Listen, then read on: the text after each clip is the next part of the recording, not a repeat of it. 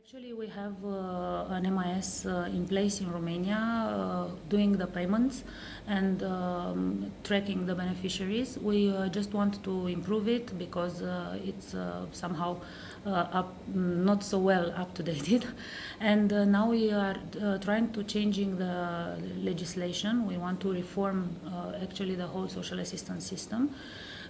We have a loan from the World Bank helping us in this regard, and the MIS will keep all those beneficiaries at the same place, seeing basically if the one and single beneficiary is getting how many rights and benefits from the social assistance system. And this will help us, of course, to reduce the error and the fraud which is into the system.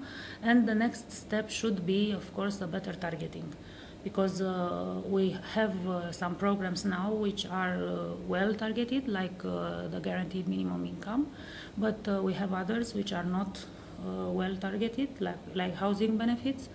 And we want somehow to find a way to mix them and to get one which is very well targeted.